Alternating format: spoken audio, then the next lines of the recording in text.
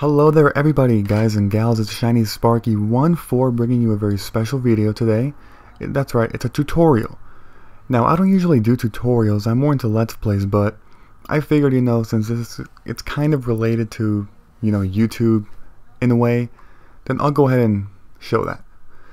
So, the way that you do that is, first you actually want to download the app. There's two ways to do that. The first way is by going here to the Mac App Store, typing in Acorn, finding it right here, Acorn for the image editor for humans, and downloading it. It costs $49.99 US, which is actually a pretty good amount compared to other more expensive ones like, let's say, Adobe Photoshop. Sure, it's not as good, but it's not bad either. The other way you can do it is by going to the Flying Meat Store. That's right, that's how it's called. It's pretty weird at first, that's what I thought, but yeah, you can get it from there too, that's their website. The ones who made Acorn. Now once you download it and install it, drag it to the apps folder, and then you can just put it on the dock right here. It's on the dock. You click on it and you'll have these options. Now I already have a bunch of images here, just don't look at that. New image, that's what we're gonna do. So you can start by going for a preset, 800 by 400 and yeah, all the way down here. But you can choose a custom, like let's say, okay, I'll just leave it at 700 by 700. You can choose pixels, inches, or centimeters. I just like to use pixels. It's really easy. If you use pixels, you got to use the right resolution. 72 pixels per inch is the default, and I always keep it at that. You can also choose a background or no background, white, black, or transparent. I'll just keep it at white for now, and there you go. Okay, once it's made, there are several things you can do. First off, you can make the screen, smaller, bigger, whatever. You can also zoom in and zoom out by going up here to view, zoom in, or view, zoom out. A faster way to do it is holding the command and then pressing minus or plus, however many times. That's a good size for now. And now, let's actually import something. The way that you import is go to File, down to Add Images. And here, you just see all of your pictures and stuff that you have. Let's just go on with this picture. So first off, you want to go to your Move tool, the top left corner. That of course allows you to select objects and move them around. Images, I should say. Other tools that you can do are, well, let's say the crop. This is the crop right here, right under the Move. For a crop, you want to select a certain portion. Then you want to go ahead and, just like that. You can then move it by clicking the middle. You can continue to resize it. If you hold down the shift, it'll turn into, wait, okay, I actually have to start this. So if you hold down the shift, it'll turn into the same image that you start out with. But for example, let's say you press return or enter. There you go. It cuts the entire image to that size. Now if we go ahead and undo it, and we start off by actually cropping, let's say, a perfect square. Now we get a perfect square because we started with the perfect square. See that? Go like that. Enter, and there you go. We can still move around everything else, however we want, just like that. Let's go ahead and undo it. Not like that. Okay, twice, sorry. Other things you can do are, well, let's say the selection tool. Make sure to have the right layer selected. I will talk more about layers much later. I'm going to be splitting it into different parts, these videos. But for now, I'll just go ahead and select the right layer. Then you want to select a good amount, like let's say that. Go ahead and press to delete, and it'll delete whatever you selected. Now if we go back up to undo, let's say move this down, you can actually move whatever you select wherever you want, Let's go ahead and undo that again. Twice. I should be using Command Z. I'll be doing that from now on. It's a lot faster. Now to actually get rid of this, rectangle that you made, you want to go over here to select, clear selection. When you do that, the selection goes away. As far as other selection tools, here's a circle one. You can go ahead and, make an oval, but if you hold down the shift key, you can make a perfect circle. With the rectangle tool, if you hold down the shift key, you can make a perfect square. I forgot to mention that. And then, move it around. That's going to take off part of his head. There you go. Just like that. And now we're going to go ahead and undo it. And go up here, clear selection. Other things that you can select are Well, this is actually the... Oh, right, it's not the polygon tool, I'm sorry about that. This is the free... it's called lasso tool in most places. I mean, most people are familiar with knowing it as a lasso tool. But in here's the free select tool, you know, same thing. Simply, you know, you get whatever you want, you know, drag it however you want, like that. And then close it. Press delete, and, well, you delete whatever's in there. But if you want to go, I'll go ahead and clear the selection. If you want to select, you know, let's say from here and go perfect right here in his head, you know, however you want it, and then do whatever over here, go ahead and delete, and then, you know, it'll delete that part. We'll go ahead and undo it, clear the selection, and now for the last select tool this is the polygon select tool. Is that the actual name? Okay, well, you know, similar.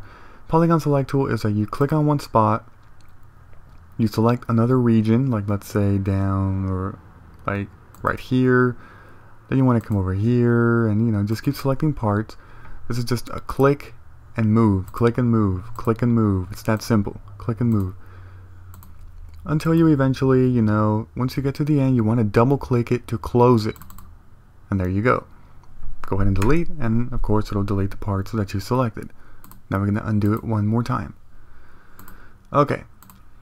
Now as far as other things, I'm going to go ahead and go back over here, move this to the corner. Let's talk about the shape tools for a bit. Now shape tools, we'll go ahead and start with the rectangle tool. For shape tools, you want to come this thing right over here, vector shapes. Start out by drawing a rectangle. Now of course the fill is white right now. Maybe that wasn't such a good example to do, but you know, there it is. But we want to come over here, you know, select, let's say, green, and the second one we'll go ahead and do orange. Now over here, the one on the bottom right is always the fill color of any shape that you draw, and the one on the top left is the stroke color. Now it doesn't have the stroke, which is why you don't see a green color. The way that you fix the stroke is by coming over here, right here in the stroke. You want to check mark it. It is check mark right now, but the stroke is at 0. That's the problem. If we select it and go to, let's say, 2, it brings up a stroke. As you can see, now there's a very small light green stroke. Change it to 5. Should make it a bit thicker. I'm not really sure if it did.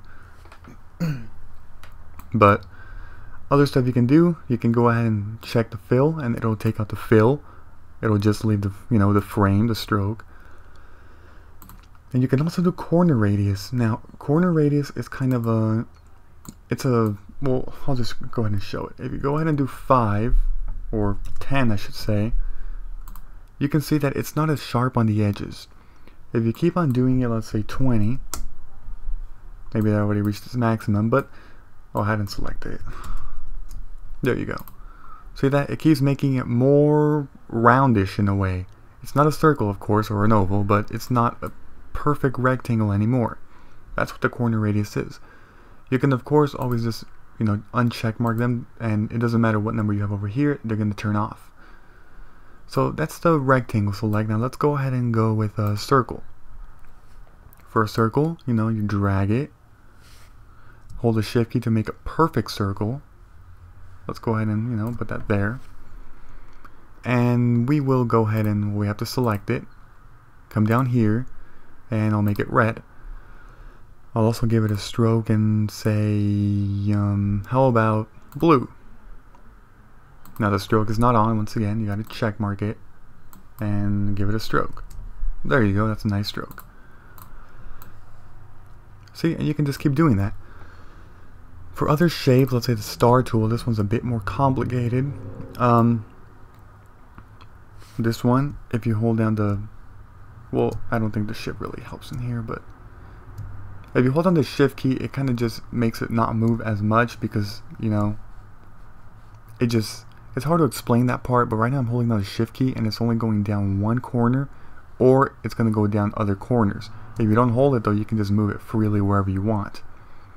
So I'm going to go ahead and, you know, leave it something like that. And again, select it. Come down here, give it a brown color, give it a stroke of, let's say, black. And there, that's good. Now, For the stars, there's actually a bit more options. What you can do is actually come down to, let's see if I can remember where that is. There is actually a way to change, oh here it is, right here. You can change the number of sides on the star by going down there to that menu. What was it called again? Quick configuration popover. And here's the star points. Let's go ahead and change it to 6. And you can see, there you go. Now there's a 6-sided star. We can go to 7, and you can go to 15. We can go down to 3, that's going to be a triangle, yeah. 4, you get the idea. So that's pretty much how you change the star points. And then we have this one over here, which is a line shape. This one is really simple, I mean, come on.